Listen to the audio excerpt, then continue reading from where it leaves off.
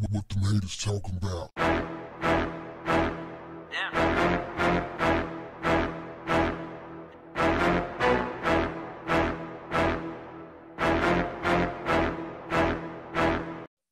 You know, and I say social media is a blessing and a curse because it's a blessing in that sense that it gives us another platform to go, you know what, gatekeepers? We don't have to go through y'all.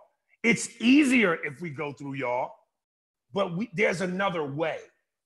It's a curse because it allows motherfuckers who are destined for minimum wage to talk shit to people they ain't qualified to talk shit to. Mm-hmm. There's no way if you work a 9 to 5 and you don't have the guts to go after your dream, you don't have the will, the knowledge, you let fear keep you from your dream, that you're gonna talk to me about being washed up? You're not even in the 50% tax bracket. How dare you? How dare you? It gives people courage, false courage, that you could talk to somebody great and think that you should be able to get away with that. Ice-T follows me. He's been a big supporter of mine. And I remember I would get so upset that I would jump to his defense when I was on Twitter. And people would go, man, you old and you washed up.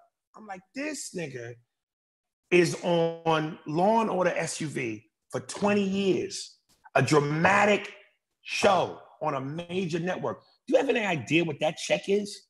20 years. You know what though? Even if he wasn't on there, his body of work. But that's what I was getting to. But that's what I was getting. Willie, I'm going, even if it wasn't the show, right? The music, the movies, the history, the rock group, the touring. This man is an icon.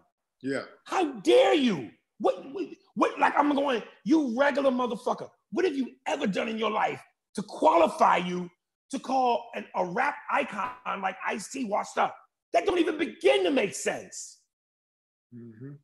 So look, it's a good tool that allows fans to possibly mingle with their favorite celebrities. But it also sucks because it can be disrespectful. And my whole thing has always been, not saying these celebrities gonna do something for you, because 90% of the time, they won't. 90% of the time, they don't even respond to you.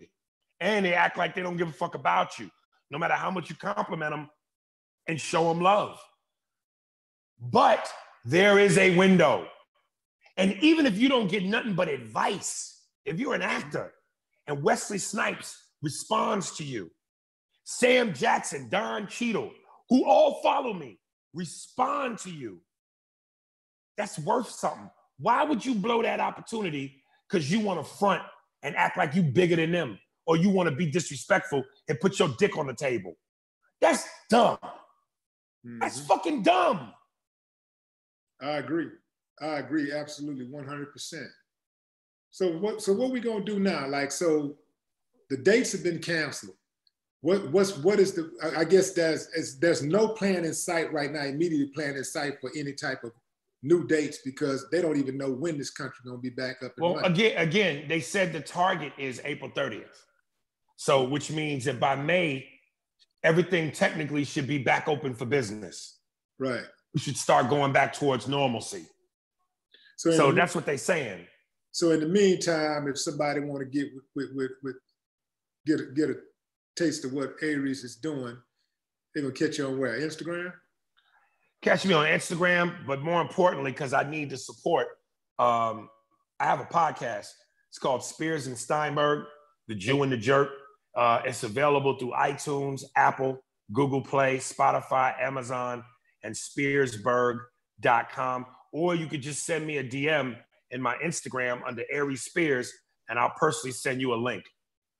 You know what? And I'll put a link in the description also after we end the broadcast. I'll put a link in there so they can just easily just click on and bam. Right. And go right to it. In fact, you know what? I can do it right now while we're on. What is the what's the site? It's called Spears. It's called Spearsburg, SPEARS. Yeah. BERG.com.